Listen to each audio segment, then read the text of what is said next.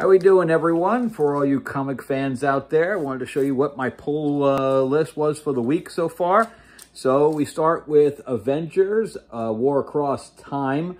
This is by Paul Levitz. It's a retro kind of book from basically from the 70s, 80s type of look and feel. And the characters are all feel like from that time, and, you know, some of their dialogue, etc. So really good stuff. That's been a great series, and I'm sorry that it's ending. Then we have Batman Legacy number 900. This is by Chip Zdarsky. We started out with Failsafe storyline. Then Batman went to a different universe, got his hand cut off, and I don't know how this is yet because I haven't read any of these yet, but so far I have not been pleased with what's been going on. Then I decided to try something else new by Mad Cave. This is called Hunt, Kill, Repeat.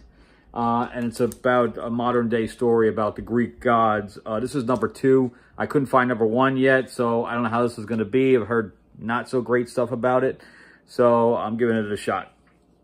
Then we have the Mark Millar book. This is an older book. This is Magic Order 4, but it's number 1.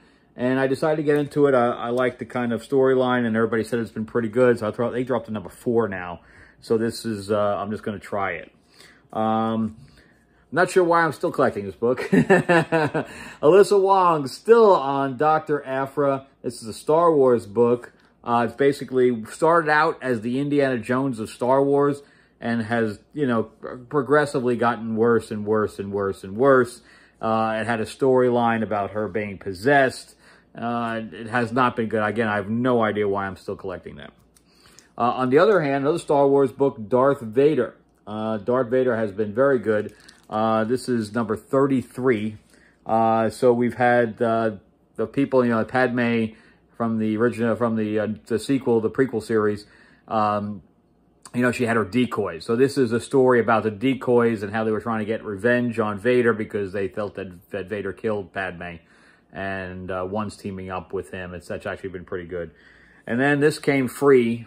I'll probably read it. DC Legends, and I think they're all Asians. I don't know. It's probably for Asian month. And then in the back is the Flash ad.